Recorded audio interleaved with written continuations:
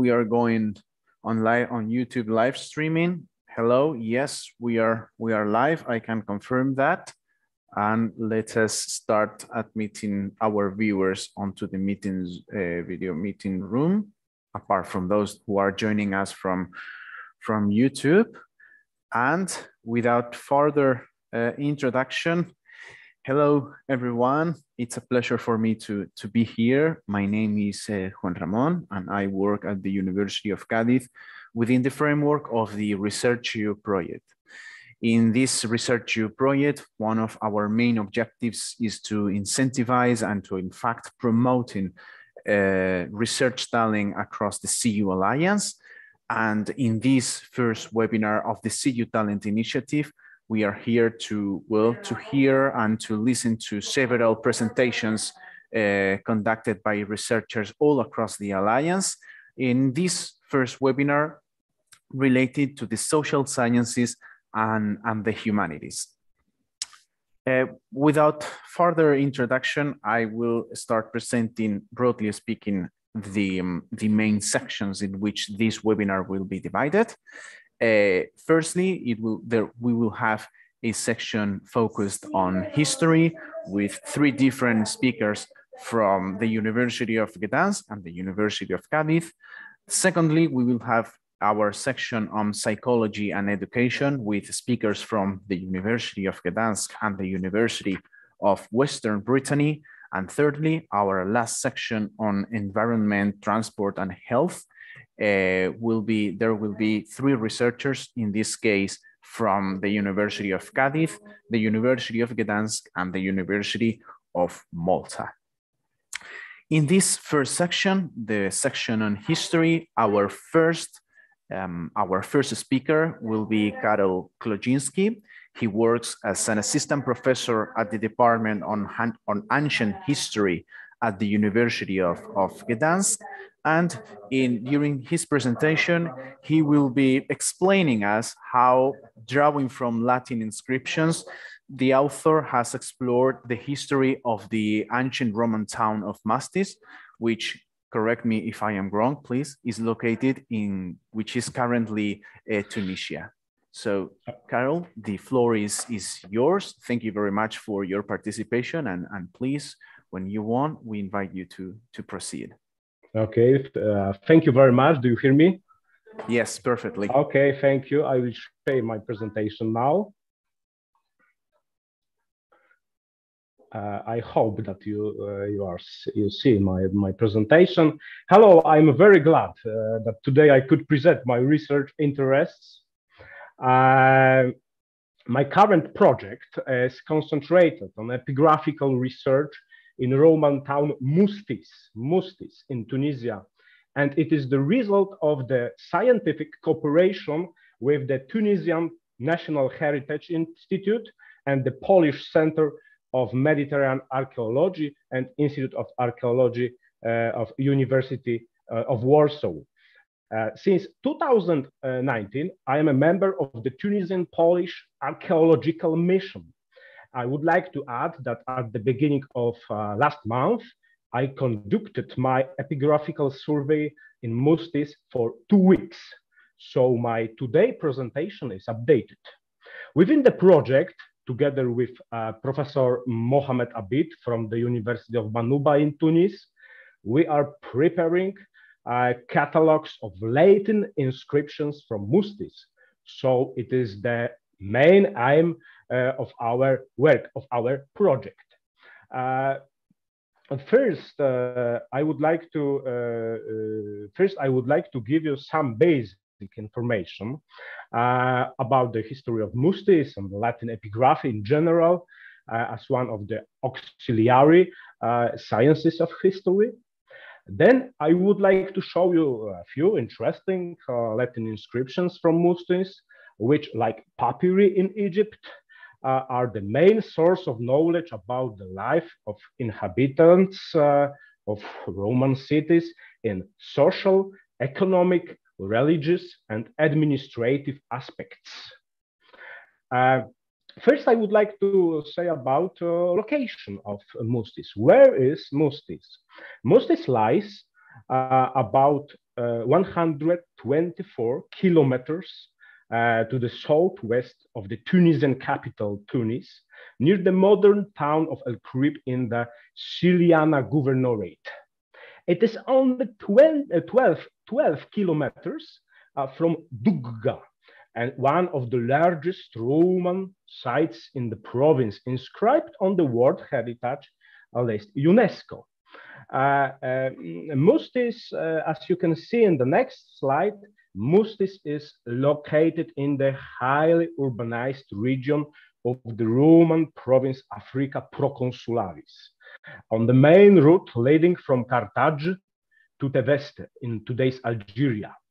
Thanks to its geographical location on a very important trade route and the surrounding fertile land where grain, olives, and wines were cultivated, the town and its inhabitants got rich very quickly in the early Roman Empire, from the 1st to the 3rd century AD. In the next slide, you can see the ancient Roman shops, boutique, which are localized near the main street in the town.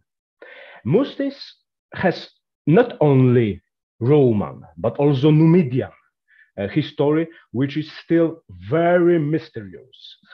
In the end of the 2nd century BC, veterans of the great Roman commander Gaius Marius, settled this town down during the reign of the Emperor Tiberius. In the beginning of the 1st century, Mustis was granted the status of Roman municipium. The early Roman Empire is the most significant period of economic development of the entire North Roman Africa, as well as of Mustis.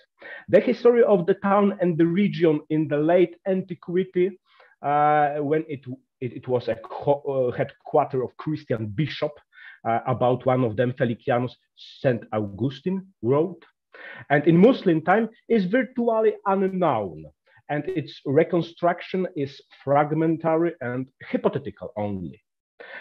In the next slide, you can see Google map of the archaeological site of Mustis.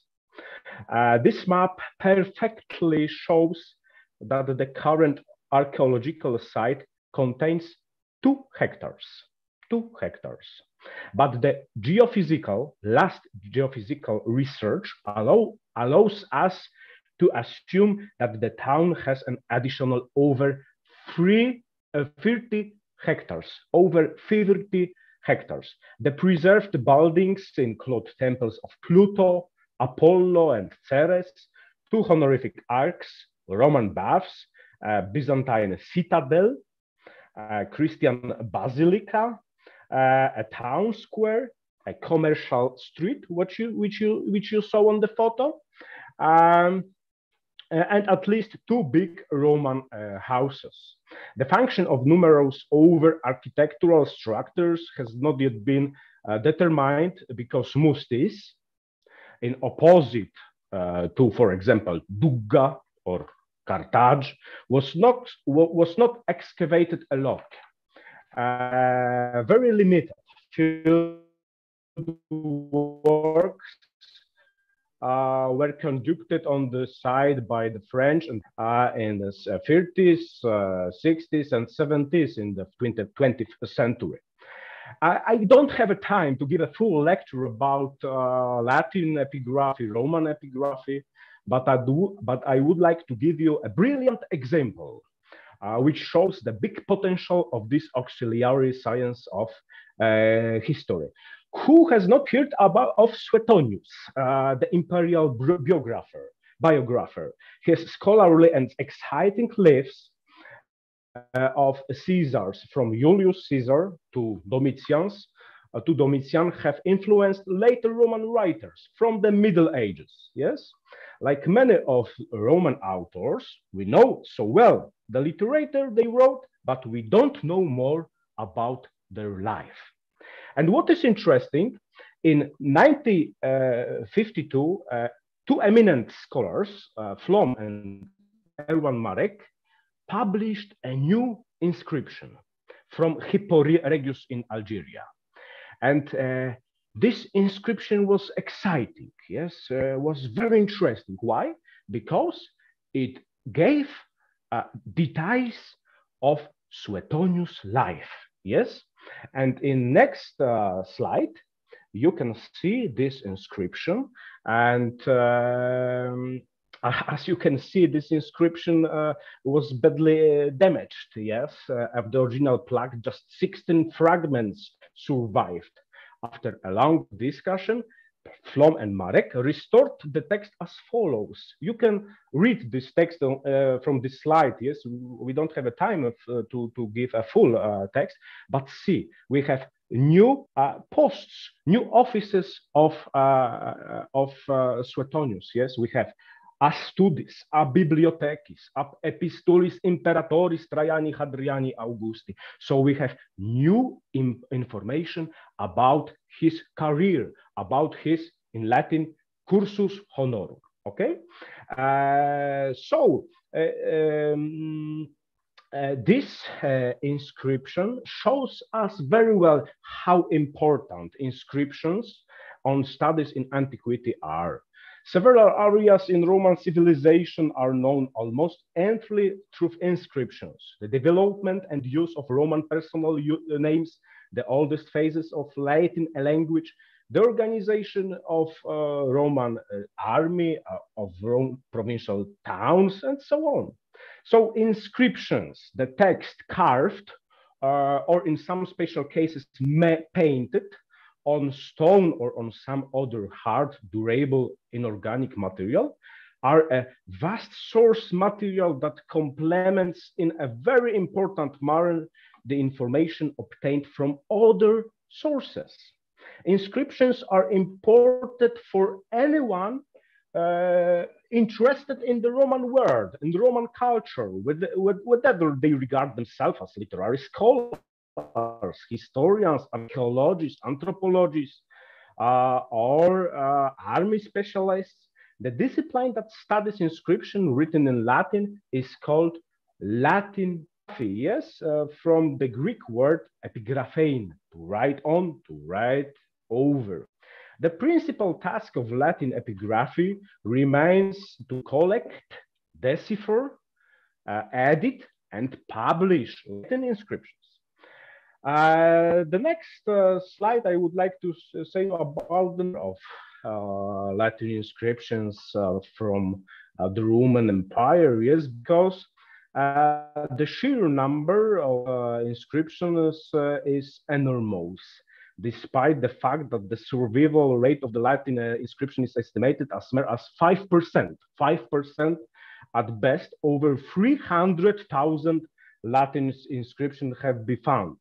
And every year, new discoveries, especially from Africa Proconsularis, from African provinces, increase the number by hundreds.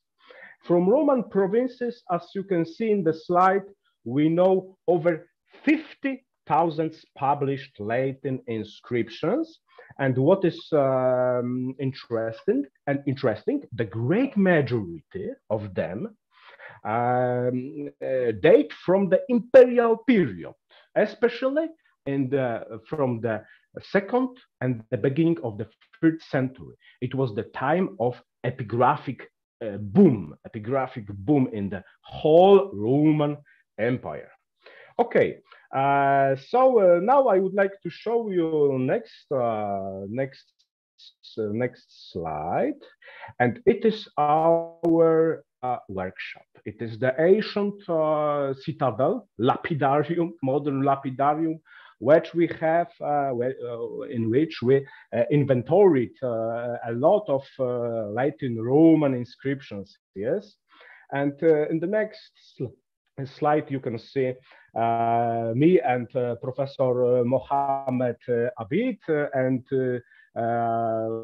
we have in the citadel, as you can see, we have Roman stele. we have Roman funerary inscriptions, yes, the most popular category of inscriptions. And now I would like to tell you about categories of inscriptions, but first I would like to tell you about the inscriptions from Mustis, yes, because you know from Mustis over 90 inscriptions were published, 90.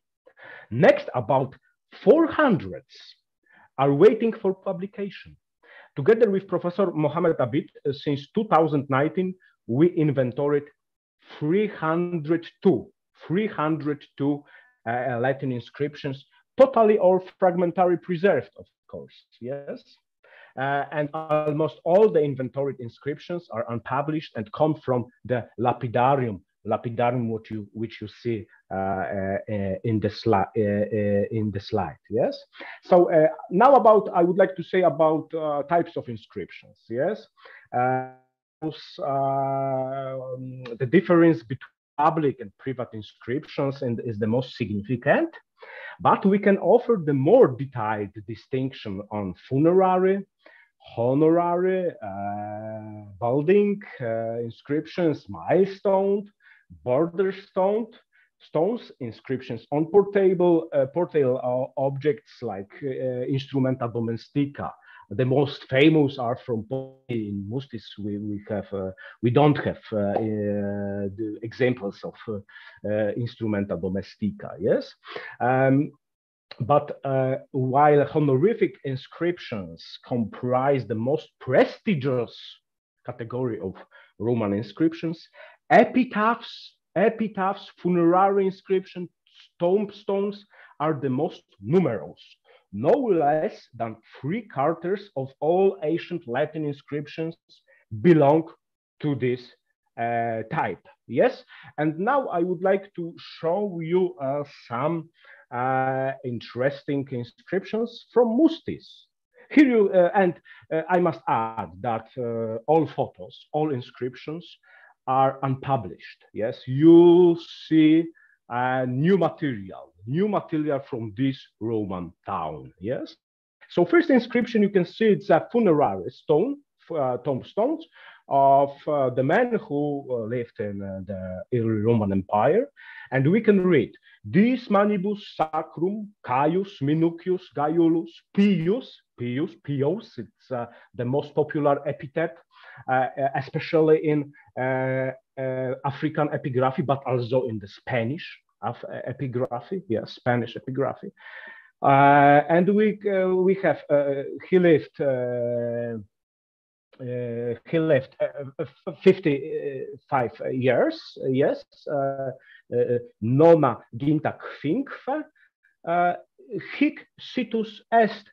Here is buried, yes, or like here is buried, yes. And this formula, this manibus sacrum, is very popular, and it means for the departed spirits, yes, for the departed spirits. Here we have, you know, a very interesting relief with the donkey and with the farmer of the trader, yes, from Mustis, and it is very interesting inscription. Next one is connected with the fertility of land. With the fertility of land, yes, because we have, you know, we have two peaks on the left and on the right side, yes, and this is interesting inscription because this is inscription of women, perhaps priest women, yes, flaminica in Latin, or sacerdota, yes, and we could read DMS, dis manibus sacrum, to the departed spirits, Vitellia, Luciphilia, the daughter of Lucius, Quartina, Pia, Vixit annis octaginta, so she lived 60s, yes.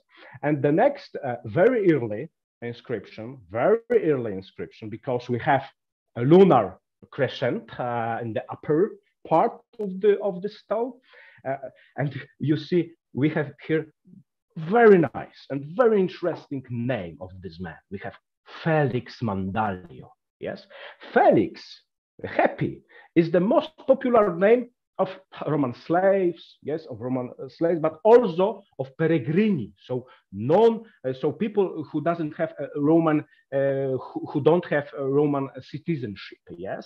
And we have Felix Mandalio. And what is interesting, Felix is a Roman name, but Mandalio is Numidian, yes. So here we have a very well a very nice example of romanization, of process of romanization. Yes?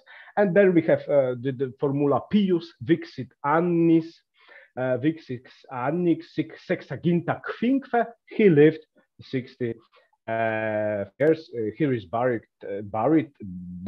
He,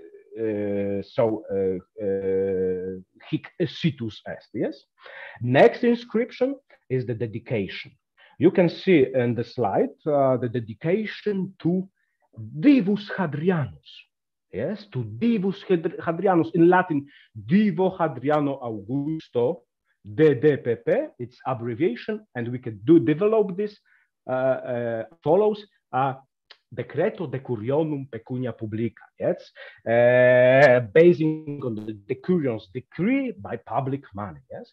So what is interesting, we could date this inscription precisely because Hadrianus died in 138. Yes, so this inscription must be founded after this time. Yes, so this is very interesting inscription, and the type of the stone, it is base of statue. Yes, so in the antiquity of Hadrianus must be in the upper part of this monument.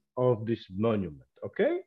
And the last one, because we don't have a time, the last one inscription is very interesting, I think, and it is inscription not from the early Roman Empire, but from the late Roman Empire. Yes, it is Miliarium. Yes, it is Miliarium. It's milestones, and this inscription is dated to the reign of Constantius II. The half of the 4th century.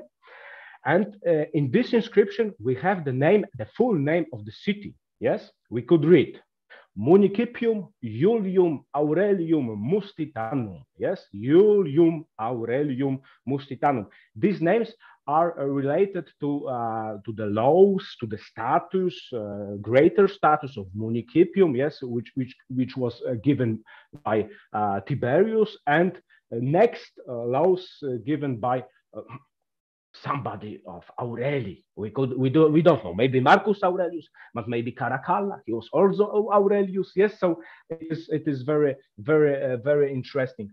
And the last formula, devotum numini majestaticque eius, devoted to his divine power. Divine power and his majesty. Yes, and the slide is presenting mosaics. Yes, Christian mosaics. So the real treasure of Mustis is not only inscriptions, but are also mosaics, coins, and other very interesting artifacts which are founded by my colleagues, my Tunisian and Polish colleagues who are excavating the city. Yes, and my project, which I must add, is founded by the Science Center in Poland. And the title is Reading African Palimpsest, the Dynamics of Urban and Rural Communities of Numidian and Roman Mustis, AfriPal, yes. The director of this project is Professor Tomasz Waliszewski from University of Warsaw. And what is interesting, I published 2 papers, important papers in German journal, prestigious German journal, Zeitschrift für Papyrologie und Epigraphik. And our last paper, Fulvius Paternus, a new primipilaris egregius vir from Musti, Tunisia. You could read in my profile on Academia. Yes, so if somebody is more interested in this question, or my research interest, could read these two papers. And in the end, I would like to thank you for your attention. Thank you very much. Indeed, thank you very much to you, Carol, for your exciting presentation, Roman history and how it pervaded the different peoples that the Romans took contact with is an exciting topic, and we are sure that maybe this event is a good opportunity for you to get in contact with other researchers in the same field. The next presentation within the section of history will be delivered by Carlota Pérez Reverte. She is a researcher at the Marine Archaeology Department of the University of Cádiz, and she will be explaining to all of us how the research conducted by her team is dealing with underwater cultural heritage, and how it creates advantages and benefits their cultural, social, and economic surroundings. So, Carlota, if you are ready, feel welcome. I am. Good morning. Thank you for your kind presentation and also for letting me be here today, sharing my job. And now I'm gonna share my screen. Okay. I think it's done. Okay. And I also wanted to congratulate Carol, because as an archaeologist, I enjoyed very much his passionate speak. And now that we can travel, I have a new destiny in my mind. So yes, this is the work of my department in the university. I'm an underwater archaeologist. And we, the University of Cádiz, is the only university with a line of research for underwater archaeology. It's the only university in Spain. And also the only university in Spain with official master for students in underwater archaeology. We have, we've been working for 6 years, and we have a multi-purpose ship that we share with other C departments in the university, and can also be like rented to other teams or projects or universities. And we have our own restoration labs for the artifacts that we take out from the water. Right now, we have several projects going on. We have, all of them have a part for research and a part for kind of the transfer of knowledge, which is my department and my specialty.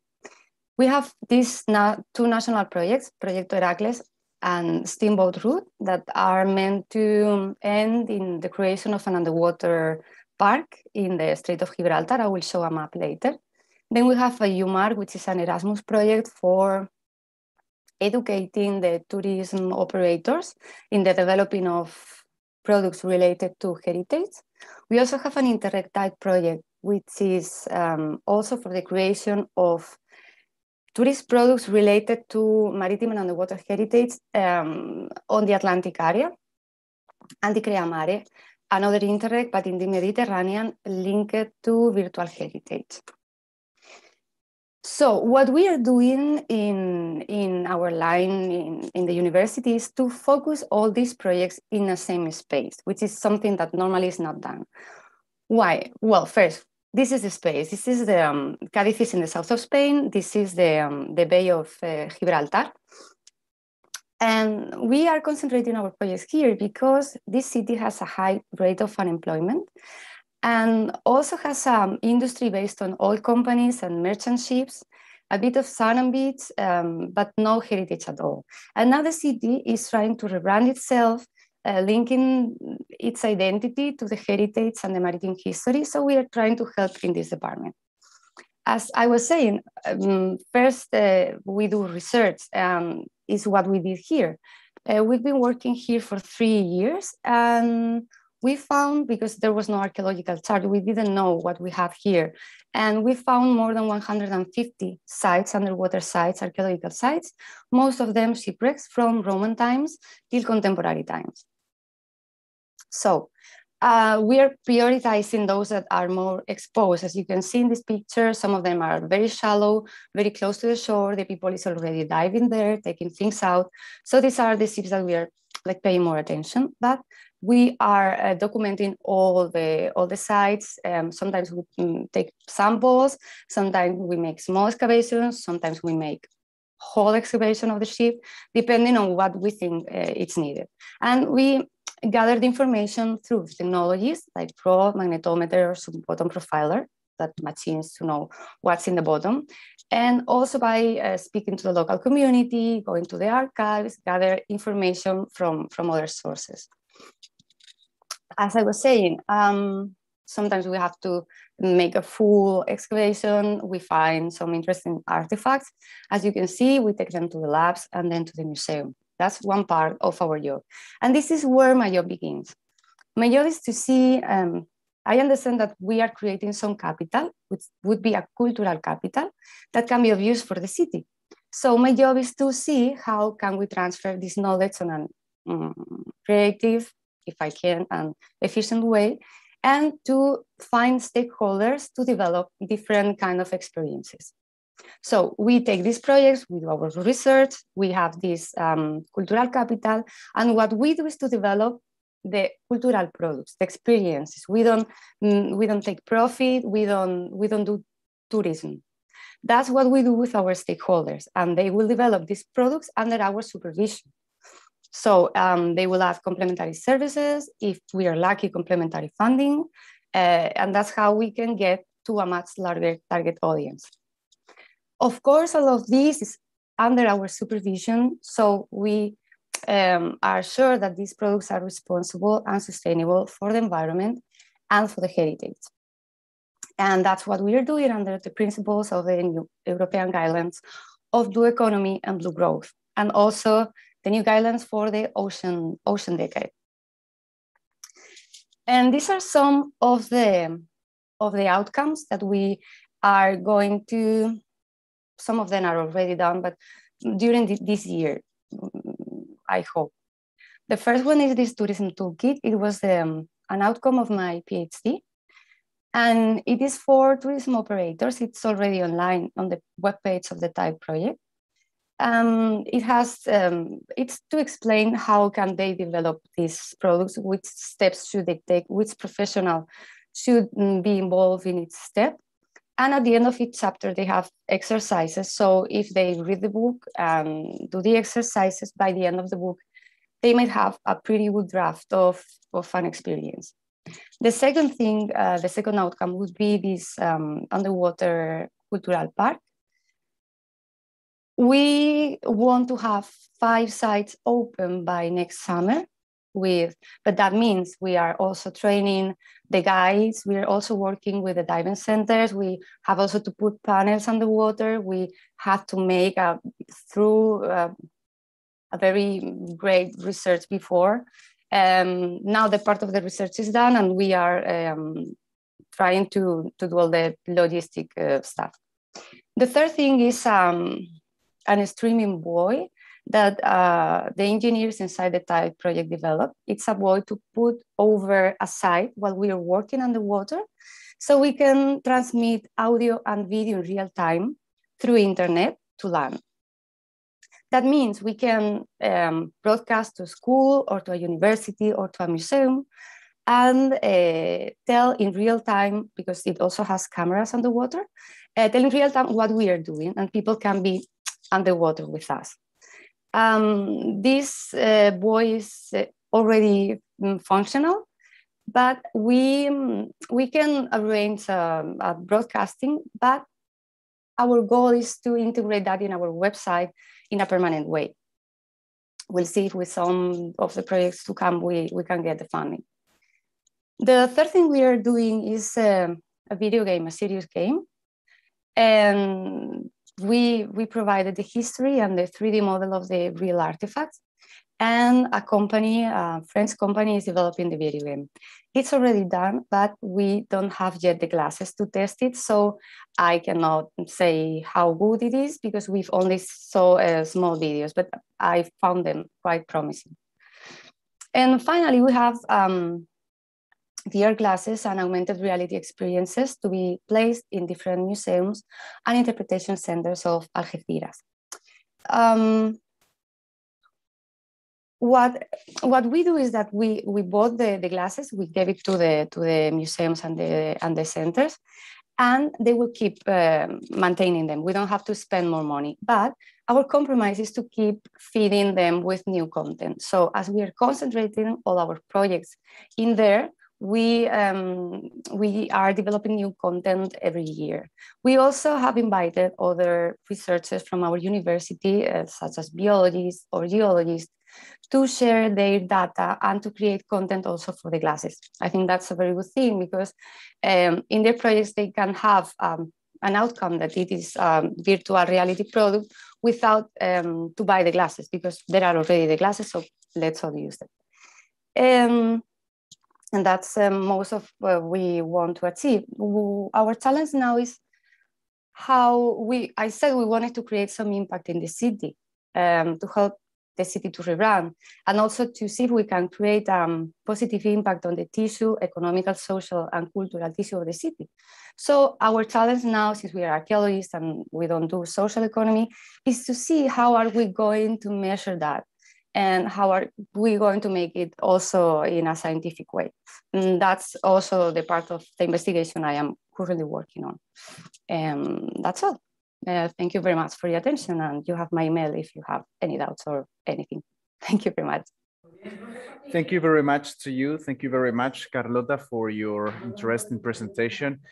It has been quite interesting, at least to me, how there are plenty of possibilities for the humanities to contribute to the knowledge transfer and to the economic social development of our regions, which are things that are usually mostly related with science and technology, with hard science projects, so to speak, whereas there are plenty of possibilities in this realm when it comes to the humanities and to the exploration of our past and our cultural heritage. So thank you very much, and I am sure that plenty of people will be interested in knowing more about your projects.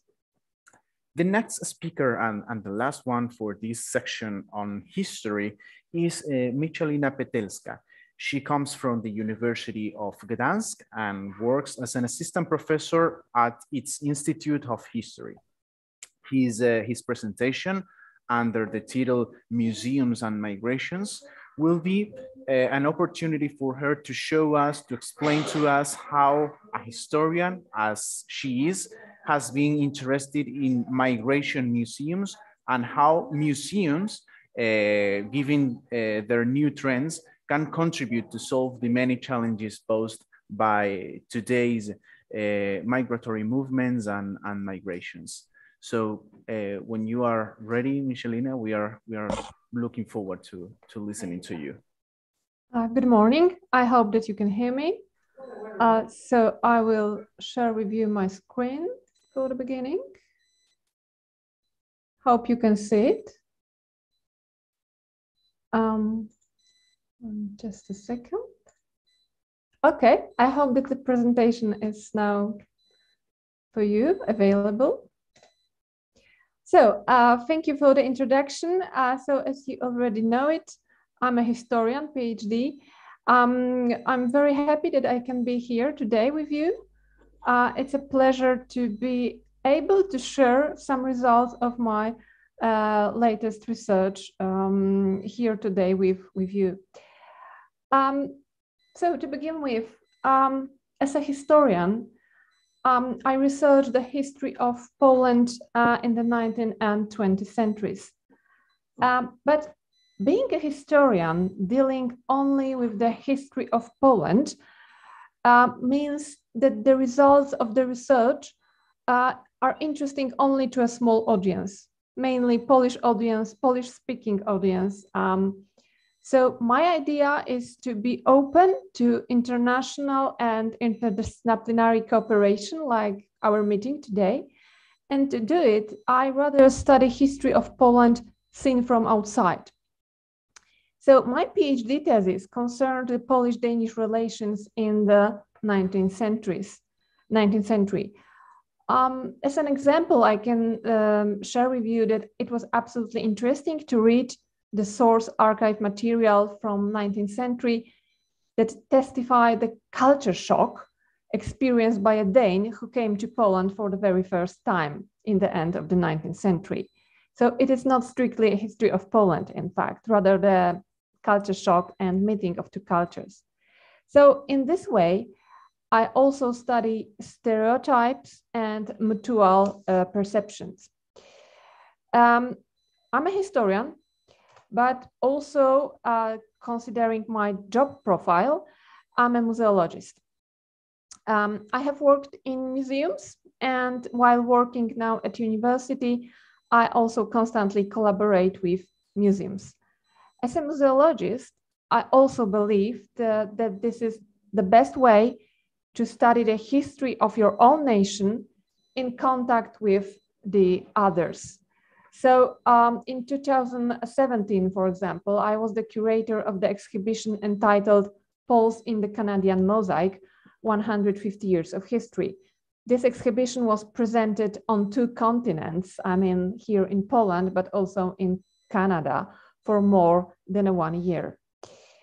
As an academic teacher, I teach my students here at the University of Gdańsk many subjects in the field of museology. I attach particular importance to the subject of museum education. My goal is to train museum educators who understand the idea of the inclusive museum. So I would like to emphasize that I combine this technique of a historian and a museologist. And it is also connected with my research grant. Here, for example, on the PowerPoint presentation, you can see the title of the research grant from our Polish National Science Center in Krakow. In 2019, I completed a research grant about a Polish immigration in Norway and Sweden in their museums. So I took another look at how Polish history is perceived outside Poland. So this time I checked how Scandinavian curators in museums present immigrants from Poland without us, with our opinions, how it is done simply in Sweden and Norway. Being a historian museologist make me involved not only in researching the past, but also in vividly reacting to the present, thanks to being a museologist. So, for example, last year, I prepared a paper analyzing how Polish museums behaved during the pandemic. There is a method of reacting quickly to the events taking place by creating a museum collection or exhibition, such, let's call it live documenting of events. It's called rapid response collecting. And here on the PowerPoint presentation, you can see the title of the whole paper article.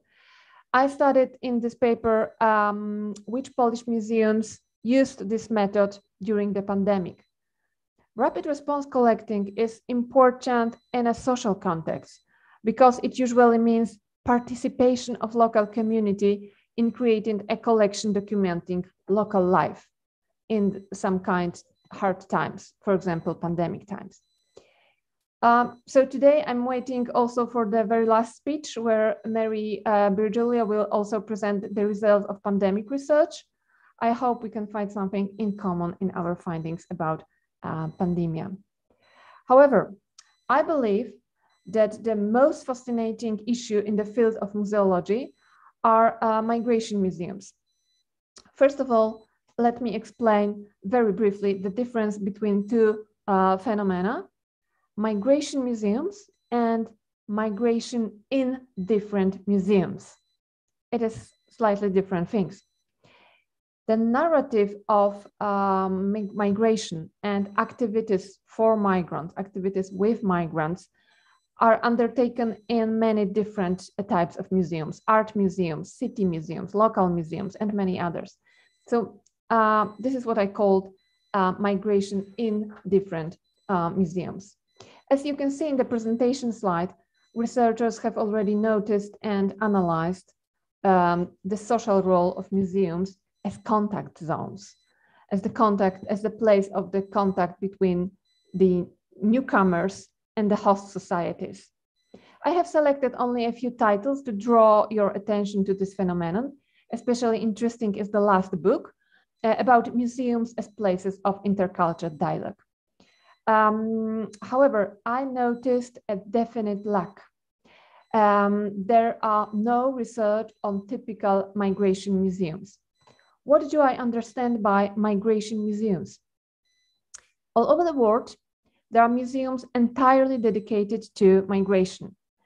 They're a reflection of the migration processes that took place from the 19th century until now. As you can see on the PowerPoint presentation, just a few examples.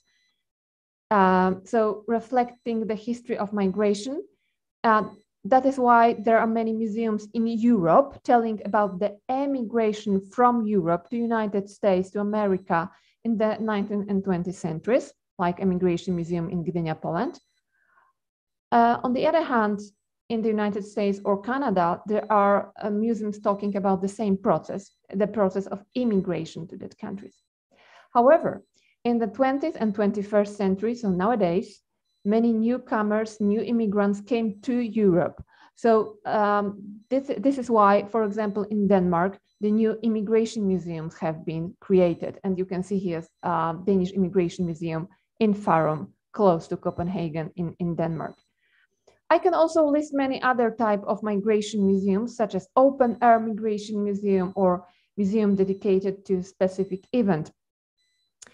Here, for example, you can see the example of the Partition Museum in India, telling the story of division of British India in 1937, which caused mass migration between India and Pakistan, millions of people. Fascinating phenomena are also small museums founded all over the world by local communities. So you may ask whether the study of migration museum, which is my field of study, is just a description of an institution or real study of society. Well, on the basis of my research, of my studies, I'm absolutely convinced that migration museums are museums in a lively dialogue with the present. Today, we do not have time to discuss it in details, but it should be emphasized that migration museums not only prepare exhibitions, but most of all conduct participation projects and inclusive education for both migrants and host societies. Migration museums also form a global network. They are suitable partners for geopolitical researchers, and this applies both to the historical aspects of migrations as well as studies of refugees and contemporary geopolitical situation. In this context, for example, now, in this month, in these weeks, I'm currently observing the attitude of our Polish museums here toward the war refugees from Ukraine. Very interesting topic, and I can tell you that museums are active in being open and welcome for the refugees, preparing, for example, open exhibitions, tickets for free for Ukrainian refugees, special animation for children in Ukrainian language to make possible in this time for parents, for mothers to look for a job, and many others. Also, Polish museologists offer some job position for Ukrainian museologists, and so on. So a great solidarity in the case of museums. And I can say that many Polish museums in some way became migration museums nowadays, being so open for Ukrainian refugees. Finally, I would like to emphasize that migration museums are part of the public history. By this expression, public history, we mean history taught outside school and outside university.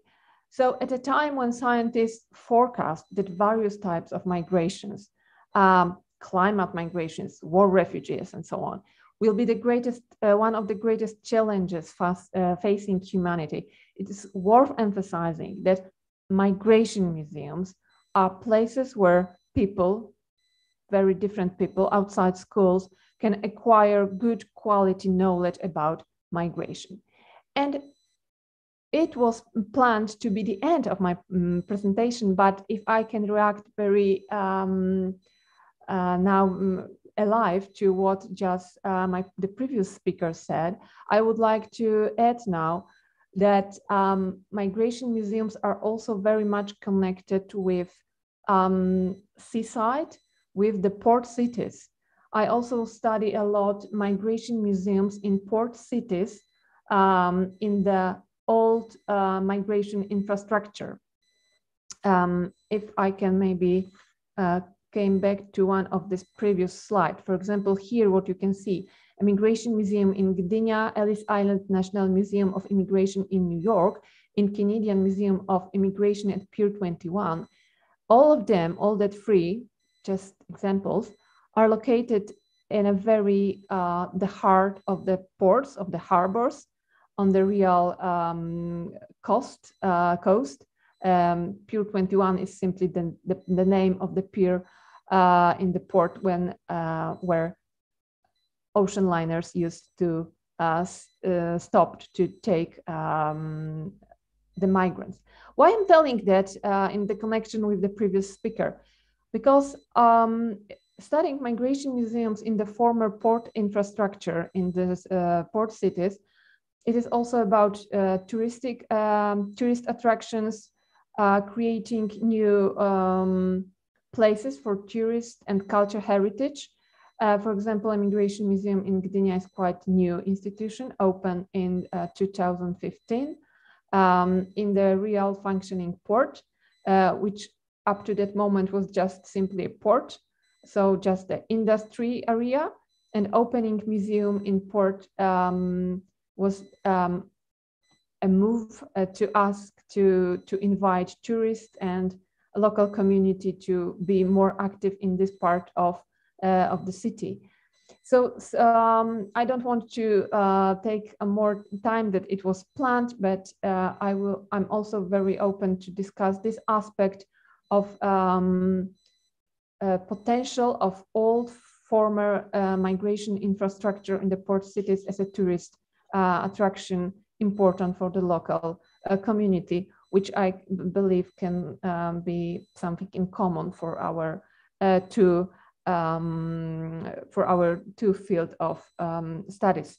So going to the end, I would just like to add that this year I prepared 2 articles in English about migration museums and their involvement in contemporary migrations and also refugees crisis. They are now in the process of printing, so not ready yet, but I hope will be ready this year. So I will be more than happy to share it with you if you will be interested. Well, so that's all for the 10-minute speech. I hope that I didn't take more time. Thank you for your attention, and I'm very open to discuss migration museums and a social and tourist role of museums in general. Thank you. Thank you very much, Michalina. Thank you very much to you for your thorough, while at the same time clarifying and concise presentation. Migrations are indeed multidisciplinary research field by themselves, and they require the participation from people all around the social sciences and humanities, I would say, from history to law to even from different subfields within history. And they indeed are one of the main topics for social sciences nowadays. And we are very pleased to have one presentation, one researcher dealing with such an issue and from such a particular approach and point of view. With Michalina's presentation, we have closed the first section of this webinar, the one focused on history, and we are about to kick off the second one, the section on psychology and education within this See You Talent webinar. Our next speaker, Judita Borchet, works as an assistant professor at the University of Gdansk as well, in this case, at the Institute of Psychology. And she will be explaining to us her latest research on parentification and on different processes in which there are different distorted divisions of responsibilities and roles within families.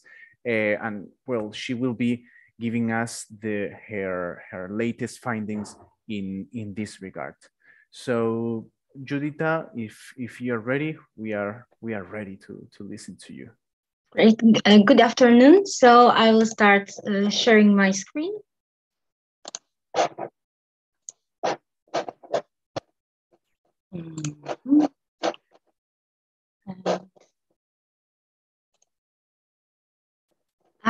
Can you see my presentation? Yes, yes. We so, can. Great. So I'll start. Thank you very much for introducing me, Juan. So my name is Judita Borchet, and I am representing the discipline of psychology. And today I would like to introduce you to the topic of my research and latest findings. Before I start, I would like to say that parentification has been my research interest since my master's thesis, and then I continued that work on my PhD studies, which I graduated in October, and I'm continuing this work on with some help of course, my co-workers and collaborates from United States, mainly Professor Lisa Hooper. The presentation I prepared will be organized in 4 major parts. So I will introduce the topic of parentification. Then I will want to show you my previous works that were building the foundations for further work in Poland on the topic. I will discuss some works in progress and what is planned for the future, what also opens possibilities for collaboration. So parentification is a family process that is highly related to neglect and many psychopathological issues and phenomena in the family. The briefest definition of the process would be reversing the roles between the child or the teenager and the primary caregiver, usually the parent. So in this situation, the parent is not performing his or her role because has some troubles doing so or is unable to do it. So that can be due to because of being a person addicted to a psychoactive substance or being a person with some kind of chronic physical or mental disease that makes the person not able to fully engage in the parental role. And another reason for the parentification to happen in the family can be lack of one adult person in the family system. So that makes a gap in the family, which might be filled by one of the children that takes up the roles of the person that is not present in sort of attempt to hold the family together, support the parent, the single parent raising up the children, but at the same time, it might be detrimental for the child. Important notion is to differentiate parentification from responsibility, because we all can agree that during the development, children and adolescents, they encounter some challenges or difficult situations, both they and their families.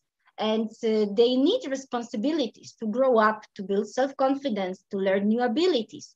But within the definition of parentification, the important element that makes this situation non-normative is the fact that the tasks and responsibilities that the child performs are either not age appropriate, so not in line with the child's age and possibilities, or the amount of tasks and possibilities is overwhelming, so meaning it is too much of them, so that the child cannot perform his or her developmental roles. So their own development is being disturbed due to the role performed in the family. Parentification can be instrumental or emotional. The instrumental type of parentification would be performing physical help for the family. So that can be taking care of the household, tending to the younger siblings, or even making up money. But the more detrimental form of parentification is the emotional one. So in that case, the child becomes the person that is regulating emotional and social needs of the family members, especially the parents. So we can imagine a child becoming a mediator or a referee in the parents' conflict, or a child that becomes a therapist for his or her parent, or a child that becomes a scapegoat, or helps parents make decisions that are too important and children should not be involved in making them. As we can, one can simply infer from that, children do not have enough emotional resources to deal with the problems that adults themselves can't. So a child is not an advisor, not a person to lift up an adult person in these kind of situations. The consequences of parentification are very complex, because on one hand, if the experience is moderate and usually instrumental, they can still be positive. If the child will know that, for example, the family is undergoing temporary crisis, and the child is part of what the family is doing to try to cope with the problem. For example, let's imagine it's one of the parents losing job and undergoing problems because of that, and is withdrawn from the parental role.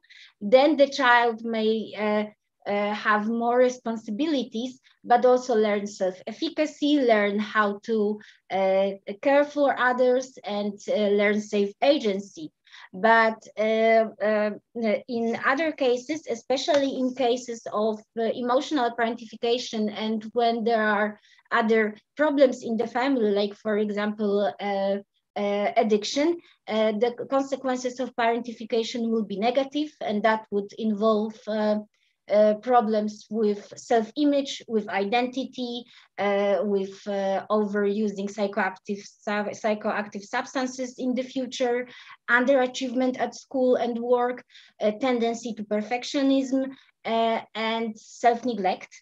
And the last point, what I would like to mention about the definition of parentification is that it can be focused not only on the parents, but also on the siblings.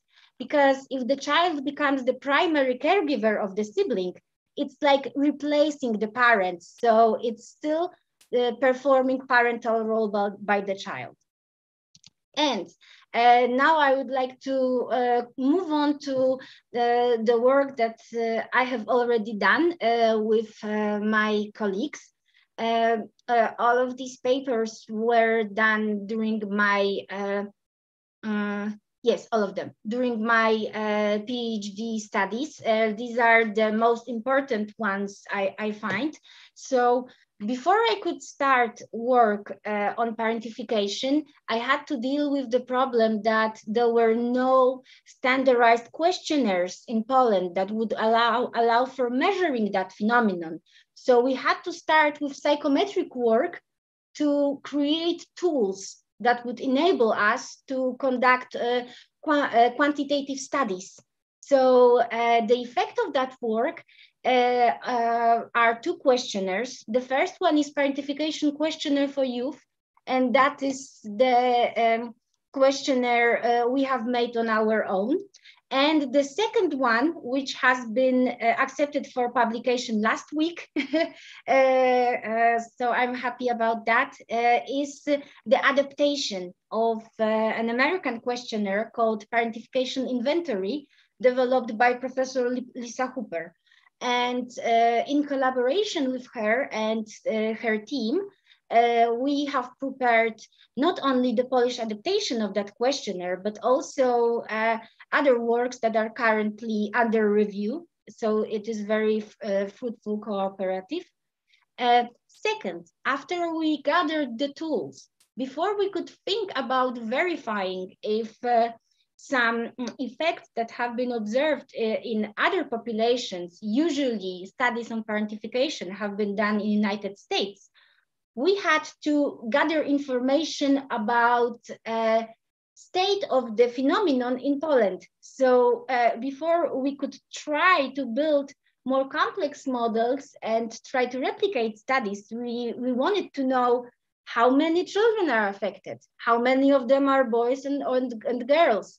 Is that similar or different from what we observe in other studies? Because if those gender effects would be different than, for example, in the United States, it would be worth having more thought about replicating other studies where gender was not taken into consideration. Then we would know that it's absolutely, it could be a different situation in our cultural setting. So the effect of that was a very big prevalence study published in 2021. That's Parentification in Polish Adolescents, a prevalence study. And it is a really large sample of data gathered from over 47,000 Polish adolescents. And I think that maybe I will be able to make some of you curious and look up this publication because there are a lot of interesting findings. I don't have time to discuss all that. I just want to mention that it's there and you can look it up. And of course, we made other exploratory studies where we've been investigating not only adolescents, where we are examining their current experience. So in the questionnaire, the items refer to their actual experience now, but also made a few studies on adults where they have been assessing their experiences related to parentification retrospectively, because we can, with regard to adult people, we can ask them, how was it when you've been growing up? Yes, of course, it has the retrospective bias, but it seems to be, with regard to assessing parentification in adults, it seems to be a problem that everyone has been facing. And of course, we try to do that. We try to solve that with having the highest quality of our research tools.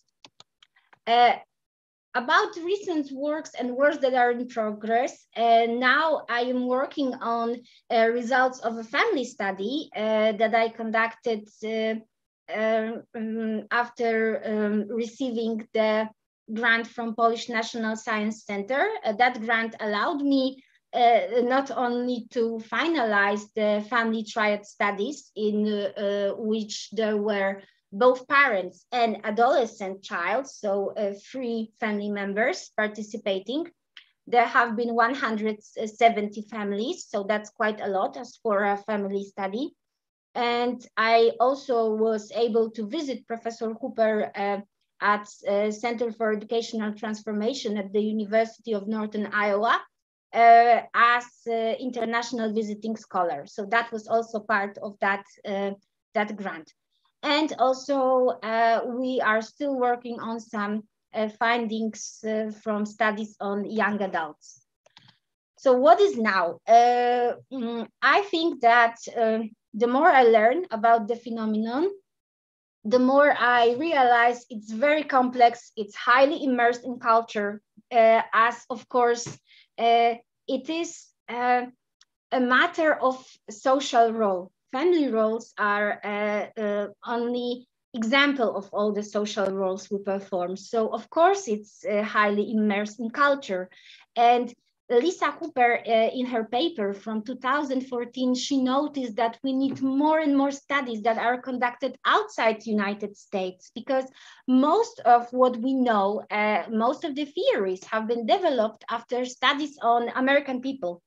And that is, of course, not representative for all the people. And we need to have more and more studies from various countries as an attempt to enable that. The questionnaire me and my colleagues developed for teenagers, I know it's now under adaptation in Turkey, Germany, and Czech Republic.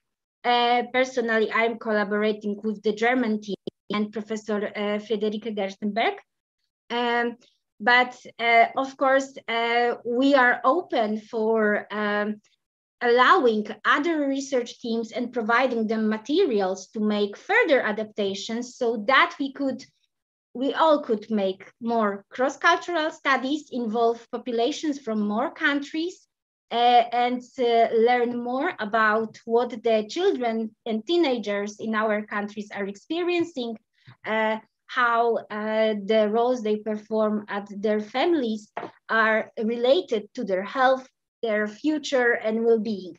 So I'm open for any collaboration opportunities. I'm happy to share materials and information if anyone would like to know more. Here is my email, and please feel free to contact me. So thank you very much for your attention. It was a pleasure for me.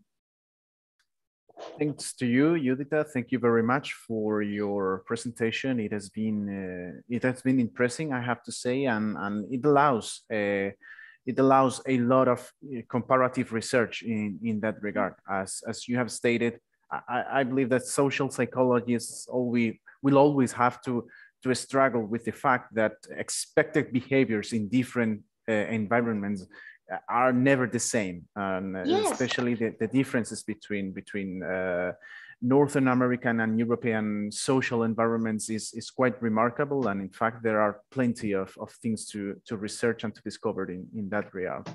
So thank you very much. Thank you. Regarding precisely the social challenges we are facing nowadays, our next speaker, Daniel Manzoni de Almeida from the University of Western Brittany, will be explaining to us how these different challenges, such as, well, ranging from climate change to disinformation and hate speech, the many social disruptions that COVID restrictions have been causing during the last couple of years. He will be explaining to us, drawing from his experience as a doctorate in sciences and literary theory and a researcher and writer, how teachers can participate, can make a difference in order to face all of these challenges and to thrive in such a difficult environment. So Daniel, if you are ready, we are ready to. Yes, everybody can hear me? Yes, perfectly. Okay. First of all, I would like to say thank you for the opportunity for talking about education today. Education is very, very important in our world because the education can change realities. I am a professor, and I'm going to talking about my research field about how we can improve the teachers engage for writing and change the world.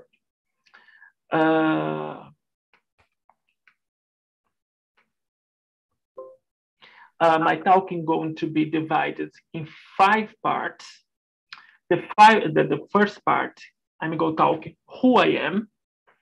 The second, which world we are living, why this talking about teachers it's important. The third part is who are the political subjects that can make a change on the world. The fourth part is how the changes can make. And the fifth part is the conclusion about my talk. The first talk, who I am. I am Daniel Manzoni de Almeida. I'm born in Brazil, São Paulo, and my family is half Brazilian and half Italian, and they're half a part of the Italian. I am 39 years old. I have a PhD in science and a PhD in literacy theory in Brazil and part in America. I am a science teacher education. I have an engagement for teaching science. I am from the program Bienvenue. I'm working how research in CRIAD, the University of the UBO. And I am working with citizenship science. What's that? The base of the citizenship, it's about the thinker Paulo Freire. Paulo Freire is a Brazilian thinker, was a Brazilian thinker, that thinking about the education for liberty. And Bell Hooks is a North American thinker. She's thinking about critical pedagogy. That is my base for my work. And I am work with citizenship, a citizenship science. What's that? It's a movement and a current of the students that integrate society and the scientific community, allows the population to voluntarily participate in the collection, the construction, and sharing data with scientific community. An example of the citizenship science is on the environment. The participation of the population in sending photos of the animals or plants of the environment to give them space. We have here a picture that's it's a charge about the citizenship science. When the population help the scientists with the data, with the discussion. And I am work with citizenship science in education, how the teachers can improve the science education. The second meeting, I'm going talking about which world are we living in. We are living on the world, have problems on the environment, problems about COVID pandemic, about immigrants, about social issues like racism, like LGBTQ phobia, hungriness, without the vaccine, wars. We live in this chaotic world. And the purpose is, I have two big questions in my research. Who are the political subjects can make changes on the world? And how can change be made? Let's go for the first question. Who are the political subjects can change the world? In my research, the political subjects are the teachers, the basic teachers on the high school and the university teacher on the universities. Why? UNICEF claims that teachers are on the most influential and the power force for equality, access and quality education, and the key to the substantial global development. For ONU, the empowerment also means teachers having freedom to support the development of the national curricula, the professional autonomy to choose teaching methods, and the approaches and the beginning able to teach in safety and security during times of the political changes, instability, and conflicts they are added. What's the mean about that? Teachers are the important political for change the world by the education. And how can change be made? The importance of the right to participate on the world. I like a lot on an artist they call Jorge Jimenez Black. He has an important work about writing and architecture, and he has this work that he's building a mirror sur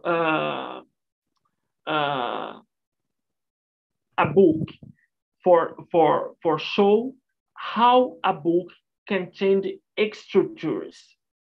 And we can see on the picture the Jorge Jimenez Black work. And I like the narratives by Chimamanda Ngozi Adichie. She has a strong book they call The Danger of the Unique History. I'm going to read a piece of the Chimamanda book.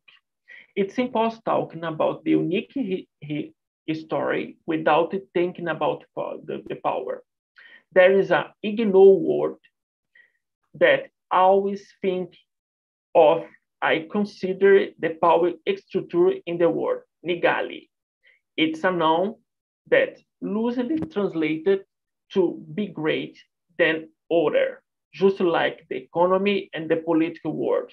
Stories are also defined by Principio de Nigali, how they are told, who tells them, when they are told, and how many are told depends of the lot of the power. What the Chimamanda are tell us about that? The single narrative are important. Now, for my aim of my research is how the single narrative of the teachers can be written and can be change the world. I brought to everybody an example, a book that I made it in Brazil with a lot of teachers. They wrote the sequences didactic for teaching science on the university. We have here a lot of these chapters, these teachers that they wrote it about how they can teach in health and science on the class. The second book I coordinated in Brazil is about gender and diversity, about 10 chapters that the teacher wrote about how they can teach about gender and the diversity on the class. The third book, it's about teaching health. They have a lot of chapter. Another teacher wrote about how they can teach in science on the class. And my conclusions, it's conclusions about important answers. How are the political subjects they can change, they can make a change on the world?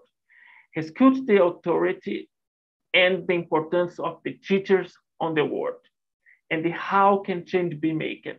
Developing teaching writing authorship skills, like I did in 3 different books for the science teachers. Thank you very much. My mails, if everybody feel free for write me. Thank you very much. Thank you very much to you, Daniel. once again, an impressive presentation.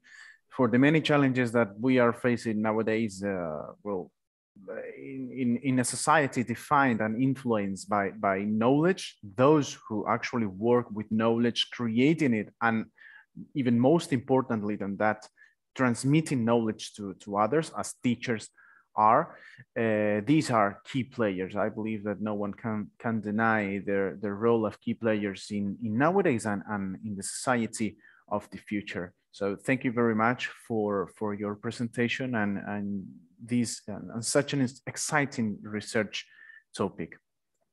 Now we are getting into the last section of this CU Talent webinar. This section under the general title Environment, Transport and Health will be encompassing research experiences and results from researchers from the CU Alliance in different fields. Now, the next presentation will be delivered by Antonio Muñoz Aunión, who works as a researcher at the Public Law Department of the University of Cádiz. He will be explaining to us his latest research regarding the EU taxonomy regulation and the latest action plan to finance sustainable development across the European Union. Antonio, if you are ready, we are looking forward to listening what you're bringing to us. Okay. Yes, indeed. Do you hear me? Perfectly. Yes. Okay. Well, the title of my presentation, as you have said, is the European Union response to eco-laundering. And the title is, I make a question in this title, a very eclectic question. Is a virtuous or is a flawed circular economy that we are talking about? Well, there's a, hold on a second. I need to open my presentation. Hold on a second. Well, for the achievement of climate objectives and the challenge of sustainability, the involvement of the private sector is considered essential. The provision of resources by the financial sectors towards sustainable business and economic activities will facilitate the transition to a low carbon economy that is more respectful of environmental and social objectives. To this end, the European Commission launched in March 2018 the Action Plan Financing Sustainable Development, which pursues this objective of integrating sustainability into financial analysis and investment decisions. The result of all this was the approval of 3 regulations, among which the taxonomy regulation stands out as the centerpiece. The objective is to determine when an economic activity is sustainable in order to establish the degree of sustainability of an investment. The objective is clear: to provide investors with information on sustainability so that they can make informed decisions on the matter, which will result in transparency and fair play rules for civil society. Well, the background, let me make my presentation. Hold on a second. Here. Momentito. Oh, I had to make adjustments here. Okay. Momento. Oh. Yeah. The EU Sustainable Finance and Climate Change Agenda sought to achieve the overall target of 30% of the European budget expenditure to support climate objectives. So here we have a mix of public spending and private spending, because as I said before, the goal to level climate change can only be obtained with the aid of the private sector. Well, this European Sustainable Finance Plan was another instrument that adds to the European Green Deal the Paris Agreement commitments, the Sustainable Development Goals, the UN Principles on Responsible Investment, along with the principles and rights set out in the 8 core conventions identified in the International Labour Organization, Declaration of Fundamental Freedoms, Principles and Rights at Work, and the International Bill of Human Rights. Antonio, I am Excuse very me, sorry. Yes, I was going to say, sorry. I think maybe Juan Ramon was going to say the same than myself, that the slides are not passing, las transparencias no están pasando. Yeah, okay, hold on a second. Let me, I had too many, uso compartido de pantalla. Okay. Compartir. Okay. I'm in point number 1 in the forward. So you see the slides? I'm afraid that we cannot see your slides as they are passing on. Maybe you could stop sharing your screen and sharing it again so that we can attach to the actual slides as you pass them on. You mean that okay, stop sharing? Exactly, and do it again. I do what? I share again? Yes. Okay. I'm sharing it. All right, can you try to pass it on to the next slide? Yes, I can. All right, now it seems to be working. Yes. Okay. Perfect. Okay, so let me keep going with the.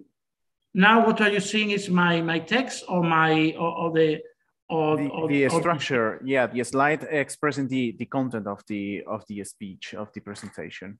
Okay, so I keep going now. Yes. Okay.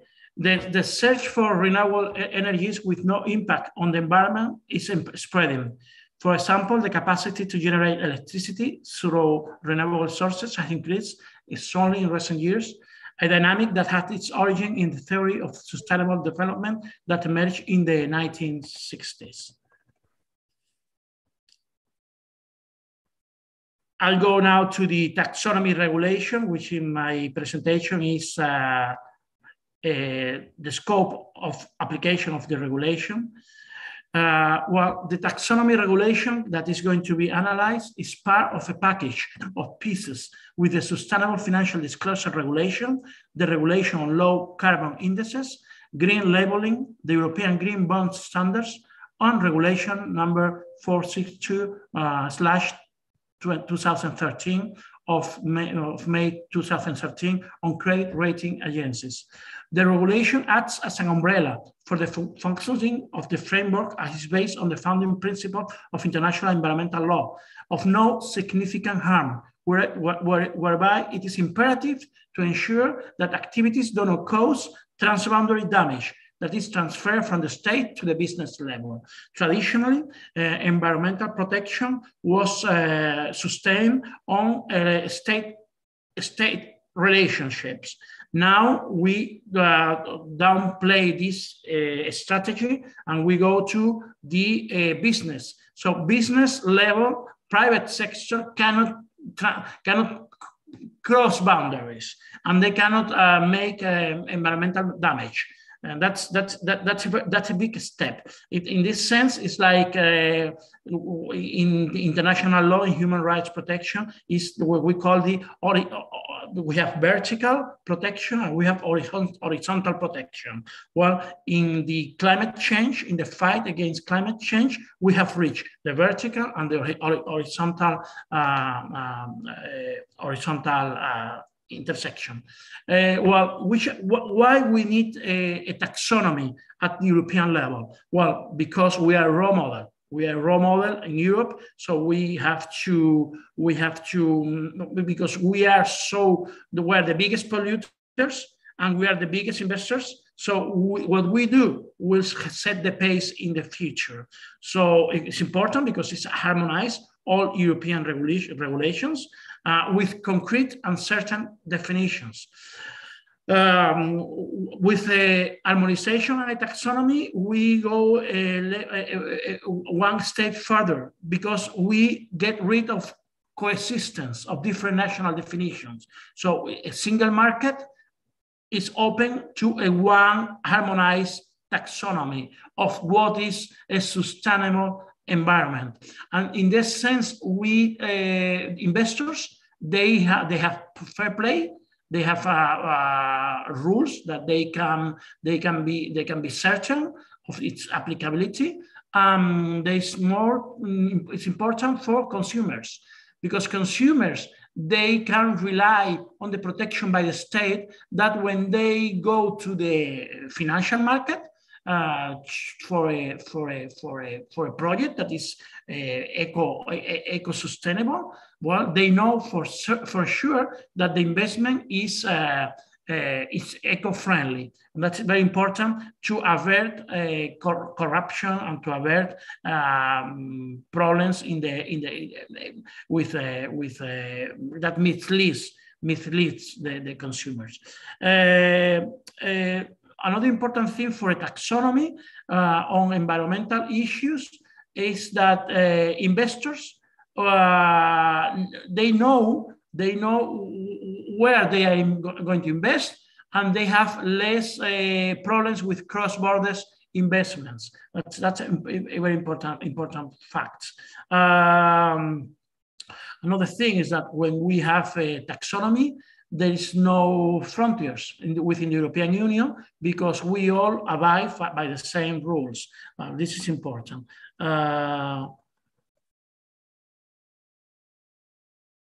It's very important, the taxonomy, because it leads to a big transparency in the policies on risk, adverse impacts, remuneration, promotion, and pre-contractual information of companies on sustainability.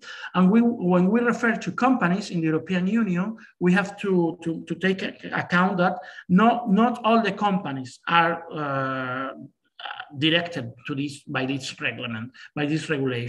Only you have to have a minimum size. But it's a good starting point because they will set the pace, and then other companies will abide and will comply with these standards on their own will. And this is very important. It's very important. I refer now to the scope of the application of the regulation. The scope of the regulation goes to the European Union and the state members when adopting measures or when imposing measures to operators in the financial markets. Here, the financial market is very wide open. There is very different participants in the financial market that they are seized by this regulation. So in number B, you can see financial market participants offering financial products. Companies subject to legal obligation to publish non-financial statement or consolidated non-financial statement. Antonio, sorry again for the interruption. Could you please select the specific slide you are referring to? Oh, yes, sure. At this moment, I don't think the slides you are passing on are exactly the same that we can see at the video this meeting. Is the scope. Exactly, all right. Okay, you see the scope. All right, thank you. The Union or the member state, when they adopt measures imposing on players participating in financial markets, any requirement for products to be financial markets, any requirement for products to be offered under environmentally sustainable label or rating offered under the environmental sustainable label qualification. Financial market participants offering financial products, companies subject to the legal obligation to publish non-financial statement or consolidated non-financial statements. Which are the elements of these, which are these financial products? Well, those products are those mentioned in the directive 2014/65, which are investments in service firms, an alternative investment fund. All this is very well regulated by the directive and regulation that they predates to the earliest stage of the freedom of movement of free capitals. And that makes, and this is very sustainable because it's under the European Union, the European currency. Number C of this financial instrument, insurance-based investment products, a pension products, a pension plan, and other funds, pan-European pension products. Those are the financial instruments that when they need to open the market to environmental products, products that they are well into the climate change reduction procedure. That to say, if you want to have, you have a pension plan, this pension plan is obliged to go to the financial market and to go selecting those projects to invest that they are eco-friendly, and they have to make this information available to the customers. Which are these environmental goals that the taxonomy needs to take into account? Well, first, instruments to mitigate the climate change, adaptation to climate change. Sometimes we have a problem now because nuclear energy and carbon industries, they are in this transition from adaptation to climate change. It's kind of, we are in the middle of a process where you can be allowed to make investments in coal productions, keeping in mind that they are adapting to climate change. Another environmental goal is let us see, sustainable use and protection of water and marine resources. Well, this is very, very, very keen to the topic that we are working today. The transition to a circular economy, and this is important because we are seeing a lot of progress on the crystal products. We are talking about clothing, equipment. We are talking about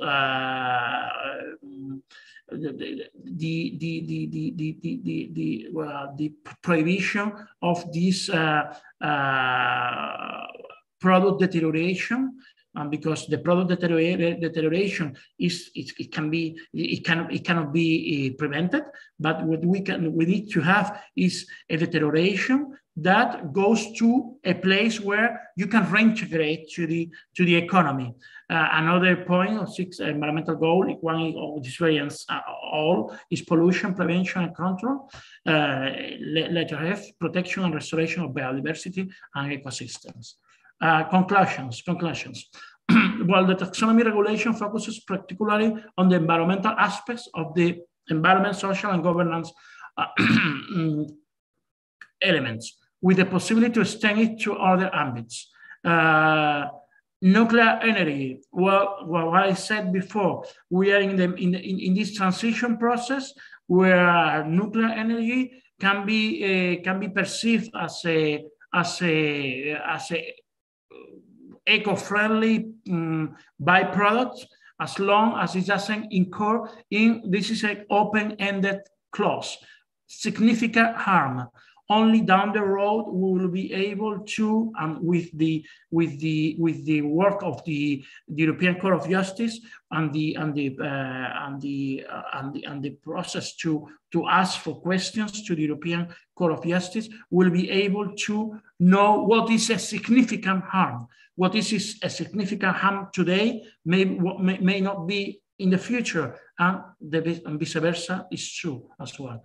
Interaction with the regulation, Arahus, on access to information, participation, access to justice. This is very important because we have the tendency that this taxonomy is going to be very complicated. Well, what we need is that this enterprise, this business, they have a liaison, they have like a compliance officer that they can refer to the public when the public, they to layman terms, that the public can know in terms that they can easily understand.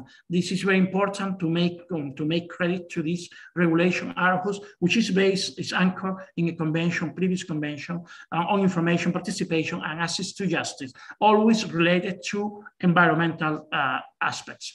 The taxonomy is a living instrument inconsistent with commercial policy and educating financial markets. And lastly, I will say that taxonomy should interact with consumer law, specifically eco-labeling and planet obsolescence of products. Thank you very much for your attention, and sorry for the slowness in showing the slides. Thank you very much. Not at all, not at all. Thank you very much to you, Antonio. When it comes to well, incentivizing and promoting sustainability, apart from the hard science part of it, there is always the and pending importance of establishing actual regulations and to make the European and the national bureaucracy to move towards such goals. And that is why we need to research deeply into these subjects so that it can be done properly, respecting the necessary principles that rule both at the national and at the European level. So thank you very much for your presentation. And the next one, we are jumping from the law to the urban mobility research field.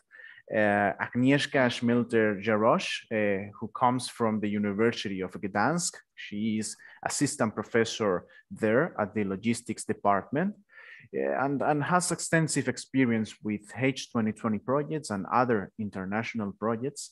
Will be explaining to us how urban logistics nowadays are facing different challenges coming from different flanks, we could say, when it comes to an increasing population, an increasing number of cars in cities, whereas there are different groups with contradictory interests sometimes, like residents, tourists, commutants. And let's listen to her presentation and what alternatives may bring sharing economy and micromobility according to her latest research. So Agnieszka, when you are ready.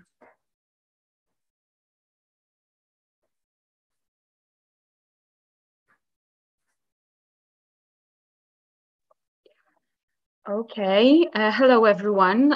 Sorry for some small technical problems since I couldn't reach my sharing screen. So now you should see everything. Thank you for all today's presentations. We have also one after mine, so I will try to stick to the time. Thank you for inviting me here for today's meeting. It's really a big pleasure to be here with you. I would like to tell you something about micromobility and sharing economy, but please treat this presentation as only a teaser to my research, since there is really a wide range of subtopics regarding this micromobility and sharing economy. So I would like to present you only a small part of my research, and also like the others, I will start with my previous background and how this idea of micromobility and sharing economy in urban logistics occurred in my case. And then I will go to my recent projects and latest findings, and in the end, future prospects and some possibilities of cooperation. If there will be something incorrect with my presentation, let me know, of course. So what is my previous background? I started with my studies in economics and specialized in transportation and logistics, and also the second program was management specifically quality and environmental management. And then I started thinking about the urban logistics while working on the PhD thesis. It was about logistics strategies in global automotive industry. And I discovered that there was some change of paradigms and some shift in this automotive industry. There was a shift from the traditional business models to some newer ones, focused mostly on providing services, especially mobility services. And it was the beginning of my current way and current field of research. So I was first focused on supply chains, and then I changed my mind a little and went into the micromobility and sharing economy. But this source of this research interest was because of the automotive industry. So my recent projects are focused mostly now on micromobility. I was starting with this automotive industry, then went into mobility patterns and mobility choices and generational changes. And then I discovered that there are different travel behaviors and mobility patterns, different between generations, not only in my country, but worldwide. Also, we can have some regional differences there. And I discovered that we have really a big problem with congestion in cities and other externalities it produces. Then, because of my source regarding my education in quality management and logistics, I wanted to make something which will have an impact to solve the problems with congestion and other inefficiencies, because the congestion is the wasting of time being because of the traffic, we lose so much time. So I started thinking, oh, there is very big inefficiency there. So maybe we will try to solve this somehow. And that is why I was interested in sharing economy and micromobility. And now my projects are mostly about this, and also the quality of life and city users' needs and requirements, since we have so many city users groups starting. Always we are talking about the residents, but we have so many different groups of city users, commuters, tourists, also local authorities, they are stakeholders as well, and other public entities, NGOs.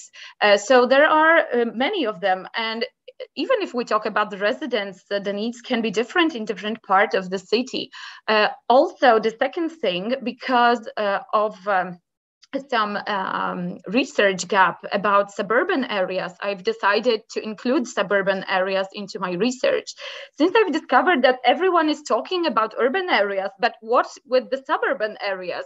We have urban sprawl, we have uncontrolled suburbanization, and it causes really lots of problems in city, because everyone is going to the city during the day, and then after work and after school, everyone is going home. So we have the congestion there.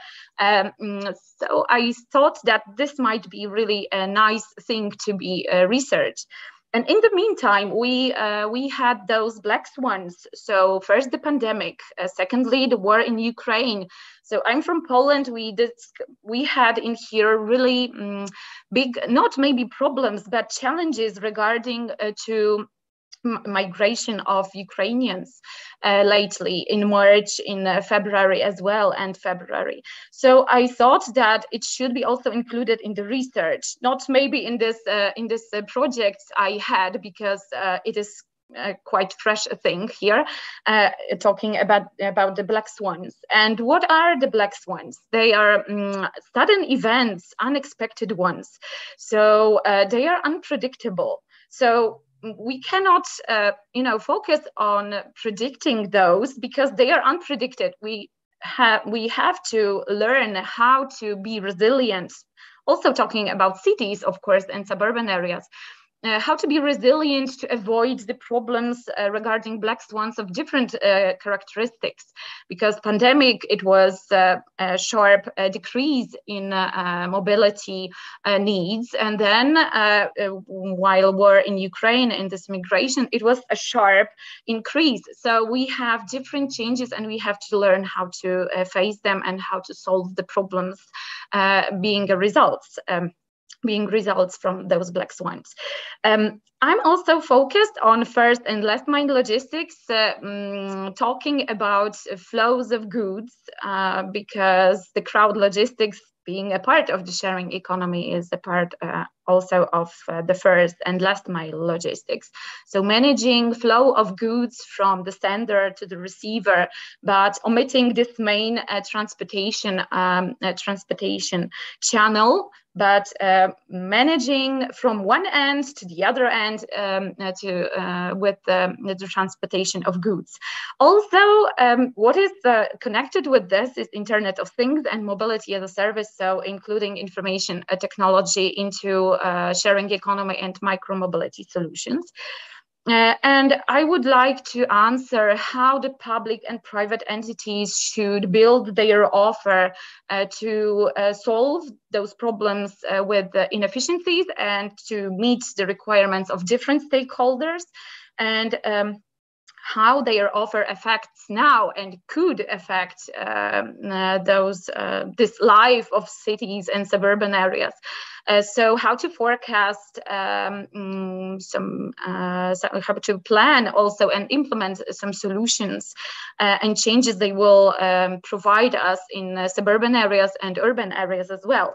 How to control them, amend them, improve them if they are not ideal ones.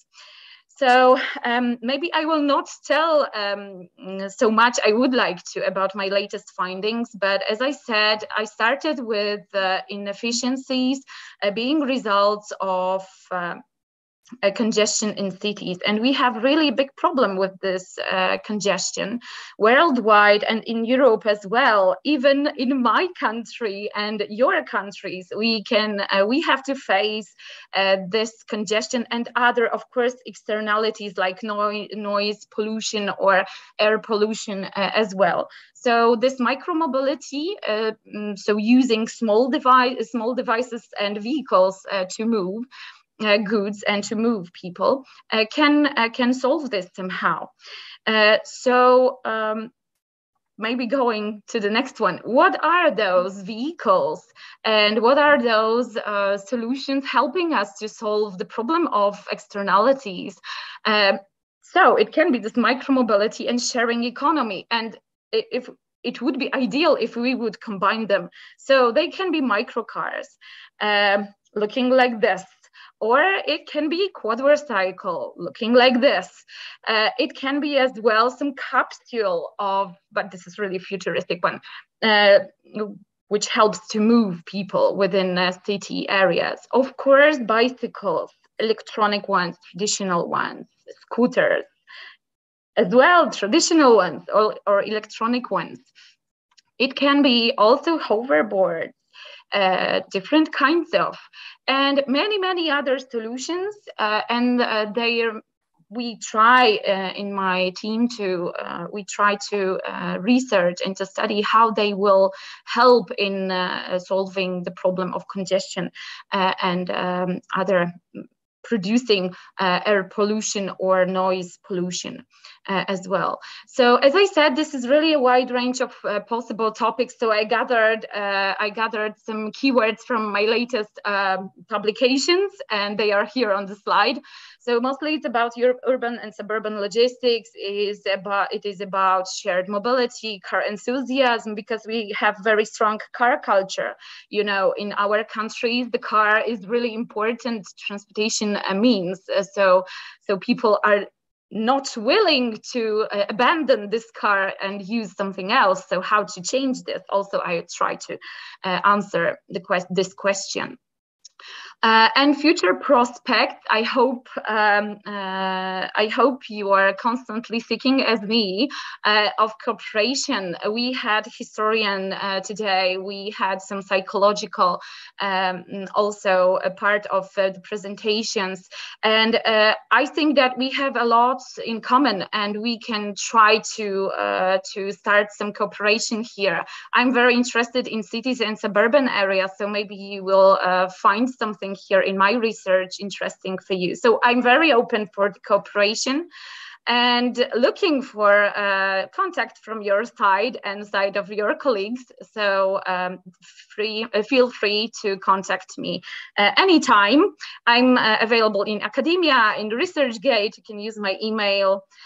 So feel free to contact me. I hope that I met some time schedule. Thank you very much. Thank you very much, Agnieszka, for your presentation.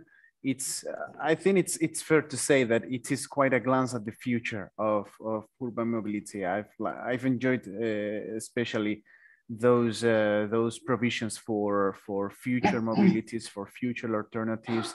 At the end of the day, which currently exists does not limit what might exist in the future.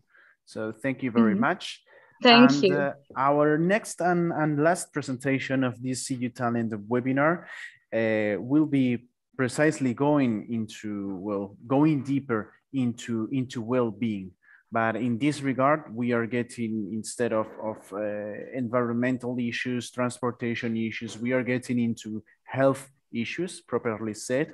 And Marie Briguglio, who is a senior researcher at the University of Malta, will be explaining to us her experience, her latest research findings when it comes to research the impacts on well-being that the COVID-19 pandemic and its related restrictions have had on overall health well-being in the Maltese society. So Marie, if you are ready, we are. Thank you. So thank you everybody for sticking around. I'll do my best to respect the time limits. I'm going to talk to you about one of our latest works, co-authored with Mark Caruana and Nathaniel De Bono. And if there is any time, then I will segue into the other related research that I'm doing for potential collaboration. I will present my paper in three sections: a quick introduction and literature. Then I'll move into the materials and methods, and I'm showcasing this so that I can show you the kind of work I do, so that you can gauge if methodologically we can collaborate, and finally some findings and conclusions just out of interest. So the research is carried out in Malta, which I'm showing you in the map over there. It was published in Traumatology. And as you can see, Malta is right at the center of the world. So at least that's what it looks like from this map, but it is a very, very, very small country. By way of introduction, Malta is a country which at the beginning of the COVID outbreak and still to date is a very high economic growth country, typically scoring quite high levels of well-being, just marginally above the European average. There's a high level of social interaction in Malta, surprisingly and persistently low levels of cultural participation, except in traditional activities. The first COVID case in this context was registered on March 7th, of the year 2000, rapid escalation of measures followed by the government, and there was a very fast change in lifestyle. You can see on the screen to the right there, that the first case was recorded, measures quickly escalated, closure of day centers for the elderly, religious functions and masses, no outdoor activities, passenger flights halted, closure of essential retail services, and culminating in people over 65 years of age being told to stay indoors. And we conducted our survey at the cusp of this, when all the measures sort of has escalated, we were ready to go. So by way of background on the kind of literature that I'm in, so there is a literature which is focused on measuring subjective well-being, that is measuring well-being by asking people how they feel, okay? How their self-assessed happiness, their self-assessed life satisfaction, anxiety, sense of purpose, and so forth. And in this literature, we are now, it's a burgeoning literature, and we know quite a lot about what determines this well-being. For example, we know that income, employment, and even voluntary work are positive determinants of subjective well-being. Income to a point, so beyond a certain level of income, it doesn't really help much for one's well-being. Health, mental health, and relatedly sport and good sleep are all very known determinants. Engagement in religious activities, environmental activities, and cultural activities are important determinants. Relationships, social interaction, and political trust, but also demographics like age. So we know there's a U-shape in well-being, gender, having children or not being able to have children, and personality. All these factors determine well-being. We also know some stuff about well-being in extraordinary times. For example, we know that people who were impacted by hurricanes and earthquakes experienced negative impacts in their well-being, but surprisingly also some positive impacts from camaraderie, getting together, volunteering, and so forth. We know that the Great Depression had a very strong impact on the well-being equation measured in this kind of approach. And we know that quarantine had a very strong and negative impact during SARS. So with this said, our method involved a questionnaire, just giving you a flavor of the kind of questions we asked. So the subjective well-being question, financial situation, activities in the last 7 days. But in order to find out what had happened with COVID, we also asked them to recall, and of course there is some hindsight bias here. We discussed this in the paper about life 3 weeks ago before the pandemic had hit Malta. We then measure exposure to COVID and worry about exposure. We look at any effects like cancelled events, having to quarantine, being swabbed, being infected, losing a job, even losing money, losing a family member or a friend. And we control for all the other factors that could determine well-being, including personality. We managed to collect in a very short while, almost 2,000 responses. We gauged how representative this was. We did this on social media. We gauged how representative this was by comparing it to the whole population, finding that our sample is somewhat younger, more educated, and more likely to be female. This is typical of questionnaire collection rates. We then stipulated a model. Well-being is a function of exposure to COVID and all those other things I spoke about. And we stipulated a number of hypotheses. For example, that well-being would have declined during COVID, that it's linked to exposure to COVID infection, for example, and that the whole well-being equation changed. So first finding is massive lifestyle change during this period. No surprises. It hardly takes a scientist to find this out.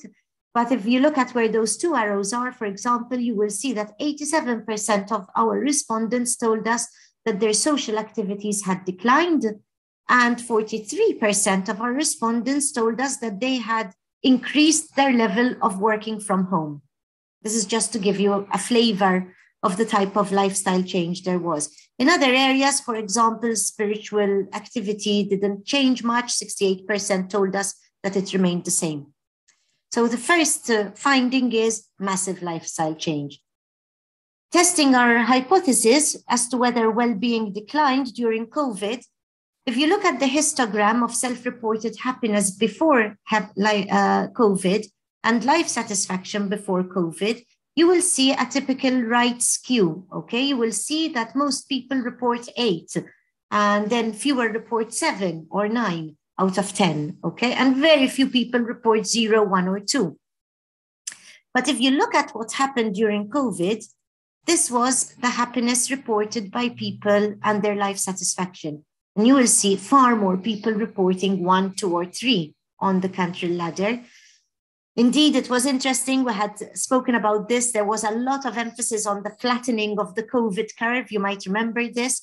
And we said in our outreach that we were observing a flattening of the happiness curves in Malta. So yes, we did observe a decline in well-being in COVID times. To test whether exposure was responsible, this is not for you to go through in any detail, but just to show you the kind of research that I'm involved in. We ran regressions, we controlled for exposure and worry. We found that with the inclusion of these variables, our regression forecast a lot better. And we also found that these variables were negatively and significantly correlated with happiness. That means that exposure and worry about COVID-19 significantly suppressed well-being. All the other variables were doing the kind of thing we expected them to do in such models. So we concluded that we found some evidence for high exposure to be associated with low well-being. Thirdly, we tested whether the well-being equation itself had varied during COVID times. We found smaller and larger coefficients in comparison to pre-COVID times. For example, we found that engagement in artistic and sport activity and volunteering, being able to sleep and doing paid work at home were positively forecasting well-being during COVID. And we found that previous coefficients were manifesting different signs during COVID. So in short, and because I don't have much time, we did find that there was a change in the well-being equation during COVID times. We had, for technical people here, effectively a kind of panel of data because we had pre-COVID, post-COVID. And so we re-estimated the models trying to find out whether there were causal effects. I won't get into this. But in conclusion, what we found from this study was, first of all, a dip in happiness and life satisfaction during COVID-19. Secondly, we found that worry and exposure to COVID-19 predicts lower well-being. Thirdly, we found that being ill, being poor, having low education, and being elderly was associated with lower well-being during COVID-19, while working from home, engaging in sport, sleeping well, and engaging in arts and cultural activities, which you may recall a lot of people did around the world. You know, people were doing all sorts of crafting and cooking and so forth, was associated with higher well-being during COVID-19. Caveats of my research and our method in general, we're relying on survey data, self-reporting, and indeed recall. The sampling frame may mean that there is some participation bias. So people who responded were interested in well-being and in COVID. We have excluded the hardest hit individuals who are so poor, so badly off that they can't even entertain the prospect of filling in a questionnaire. And we are careful not to attribute causality when it's merely correlational. Our recommendations, which we sent very quickly to the health authorities, were that while respecting social distancing, there was a lot of emphasis on social distancing at the time, we should be encouraging citizens to continue to exercise and to engage in artistic activities. And we said, you know, we can use television stations for this. There were a lot of public announcements. We also said that we should encourage efforts to do voluntary work and to do paid work from home, and that we needed to pay attention to people aged over 60, particularly, and those who are struggling financially. The study was quite well reported in the media. So in one headline, they reported that the study found people's happiness was down by 1/3. And we also observed that our predictions, so to speak, panned out. Requests for mental health support jumped 500% since COVID. I didn't tell you my fields of interest before my talk because I wanted you to get a flavor of what I do before I do this. So I'll very briefly conclude by introducing myself. I'm a behavioral economist and an environmental economist. So this is what I do: behavioral changes, environmental interaction with the economy. My special fields of interest are well-being, environment, politics, and culture. I'm very, very active in outreach. I've won awards for STEM outreach, for creativity, for publications, book awards, and for broadcasting. I'm very keen on having impact, and so I design a lot of my research in collaboration with the public sector. So I enter into collaborative agreements where we agree on the research to be done, which will service their policy making. I come from a 15-year career in the public service before I came to academia. I work on a number of committees where we may also find collaboration possibilities. I'm on the Research Ethics Committee, I'm on the Sustainability Committee of the University, I'm on the Chamber of Scientists of Malta, and in the Society for the Advancement of Behavioral Economics. A flavor of my ongoing projects, I will conclude very shortly. I'm right now working with two co-editors in order to publish a book on well-being, and we're looking for papers that provide evidence of impact of well-being interventions.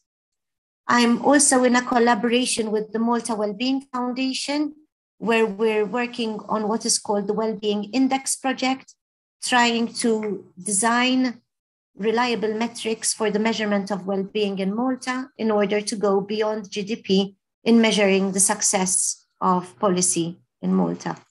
I'm in a Horizon 2020 project, which looks at ecosystems-based fisheries.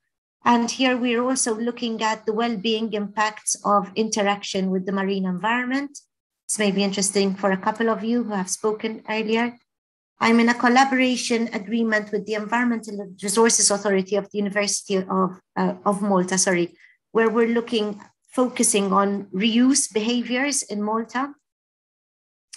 I'm concluding some work on circular practices by enterprises across Europe and in Malta. I'm in a collaboration with the Arts Council, where we're looking at practitioners, their well-being, their quality of life, their earnings, and what drives them to become professionals in the arts. And I'm concluding a project on how the Capital of Culture initiative impacts European identity. I made a selection of publications. I'm naturally not going to go through them, but if there's any interest from any of you, I divided them by field. So I will send this to you if you're interested. It's on my open access repository. That's my contact details. I've tried to be brief. I hope I haven't gone too fast, and I thank you for sticking around. Thank you very much, Marie. Thank you very much. It's fantastic to see how academia may bring effective and up-to-date advice to our public administrations in order to improve how they have done and how they are doing their work during these hard and challenging times. So thank you very much. Very insightful, very interesting presentation. We have come to the conclusion of this series of presentations by all of you. Before adjourning this webinar, Laura Martin, the project coordinator of ResearchU, would like to say a few words. So Laura, the floor is yours. Thank you very much, Juan Ramon. Well, I'm really impressed of the research that you have shared with us today. I find it very accurate research work, and also I can see a lot of enthusiasm in all what you have been speaking about. And I really think this is fantastic. Juan Ramon and myself, we are very, let's say that we are putting a lot of effort in this See You Talent initiative that involves these webinars, different topic webinars, because we really think that we need to disseminate the research of the new talent of our alliance. And we really want to help in disseminating your research, in trying to match topic of research and help you help you in making relationships and do research together. I can see many synergies in the work, the research work that you have been speaking about today. For example, Michalina and Carlota have already they have talked a little bit in our chat, trying to share initiatives and trying to share contact. I can see many synergies in, for example, in what Antonio talked about sustainability and eco-friendly production system assessment with, for example, with Agnieszka explain about new ways of transportation. I found really a fresh presentation and how, for example, Carol at the beginning already talked about inscription, sewing, migration, sewing, adaptation to different cultures from Numerian to Romans and then to Christians, and how Carlota is talking about helping to protect our heritage. And I have to say that with very creative initiatives. When she was talking about these virtual glasses or about performing or developing submarine heritage parts, I really find this very creative. Of course, I found it very interesting how, Daniel talked about the importance of education, how education is so important, and how Judita also talked about this the parental role of children and of teenagers, and this could be very important when we talk about migrations. And then for me, it has been very interesting because my field of research is chemistry and biology, so I found it very interesting how Marie propose and present a model, statistical, with its significance and the statistical approach, a model of wellness that could be, I don't know, Marie, if this could be applied, or even we could help you to get information about what is going on in after COVID well-being in the countries of our alliance. Maybe this could be very interesting to compare what is going on in every single country. I don't know if I think that I mentioned all the participants. I'm really impressed about the possible synergies, because this, led us to do interdisciplinary research. And I really think that interdisciplinary research, serving different research topics and in different nationalities, it's going to really improve the research of our countries, of our universities, and of our alliance. So I would like to really thank you for your participation. I would like to let you know that we are keeping in touch. This is just the beginning. And you have Juan Ramon and myself for any support that you will need to make any contact or to go on sharing information about your research or any help you will need to disseminate your work. So thank you very much. Thank you very much, Laura. And with this, we can adjourn this first CU Talent webinar. I just can repeat, thank you from Laura and from myself for your participation. Thanks to all of you who have been following us. At this point, I will end the live streaming on YouTube.